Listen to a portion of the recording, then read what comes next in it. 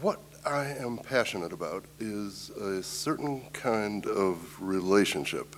Call it the relationship of mutuality, or the democratic relationship, or the relationship of great friendship.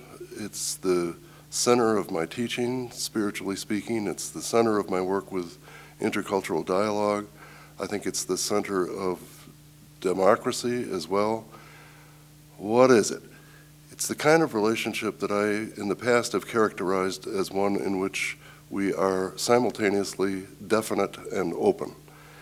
The kind of relationship in which I'm able to appear as who I really am, in my distinctiveness, my integrity, my authenticity, my genuineness, at the very same time that I am able to be open to the other, and open as well to the possibility of discovery, revelation, aletheia in the Greek sense of truth as the unveiling of reality, open to possibilities that neither one of us could have discovered or come upon in our isolation, but which we come to together in this amazing human capacity to be simultaneously present in our full distinctiveness at the very same time